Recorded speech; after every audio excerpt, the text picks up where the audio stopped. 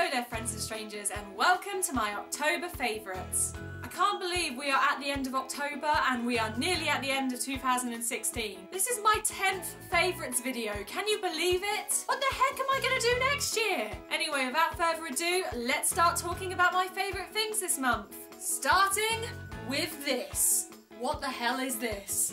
This has changed my life. Now, we're officially in autumn, the days are getting colder and darker and wetter, and as a result, my house has been taken over by spiders. Now, I don't like spiders very much, but I don't particularly like killing them either, especially because that involves going anywhere near them. The other day, I found a huge, and I mean huge, spider in my bedroom.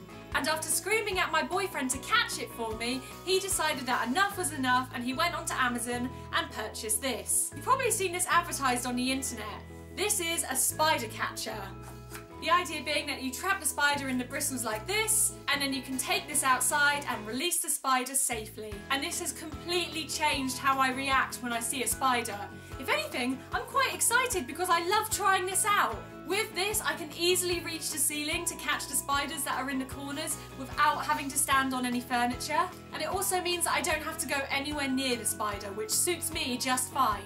And of course, I like the fact that it doesn't hurt the spider. Every spider that I've caught in this so far has been safely released without any lasting damage. You don't like spiders like me, you need this in your life. Moving on, let's talk about makeup, and I only have one thing to talk about today, and that is this lipstick. This is the Boots Natural Collection Moisture Shine lipstick in the shade Hazelnut. And as you can see, it is this gorgeous brown.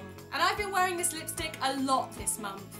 It's slightly bolder than red or purple, but it's not quite as scary as wearing black lipstick. I love how warm this colour is. And whenever I've worn it, I've received several compliments. But yeah, if you've never worn a brown lipstick before, I thoroughly recommend this one. It's long lasting, it's hydrating on your lips, and best of all, it only costs like $1.99. Cheap products at work, yes!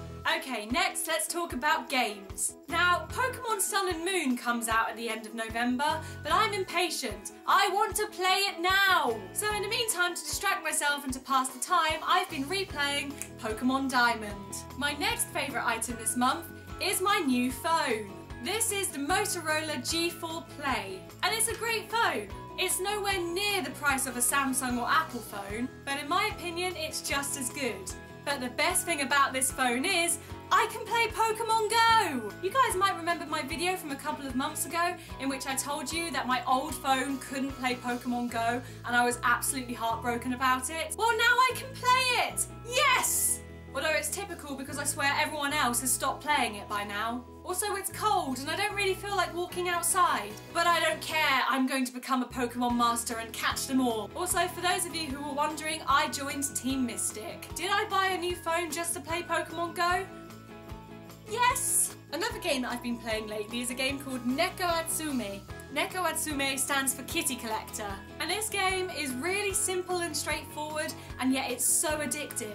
Basically, you have a back garden, and the idea is that you collect different objects that you place in your garden in order to attract cats. If the cats like your back garden, they then leave you fish, which you can use to buy other things to put in your garden, and therefore attract more cats. And I know what you're thinking, Katie, aren't you a dog person? I mean, I'm wearing a dog on my jumper right now. But the truth is, they didn't have a dog version of the game, so I had to settle for the cat one. Okay guys, that's all for this month. Let me know down in the comments below what your favourite things were. Not that anyone ever does, but hey, there's a first time for everything. Did I just make you feel guilty? Good. Want to feel better? Let me know your favourite stuff down in the comments below. Simple. Take care, friends and strangers, and I will see you next time, which will be the beginning of November, which means I'll be taking part in NaNoWriMo. I'm slightly freaking out right now. See you next time. Bye!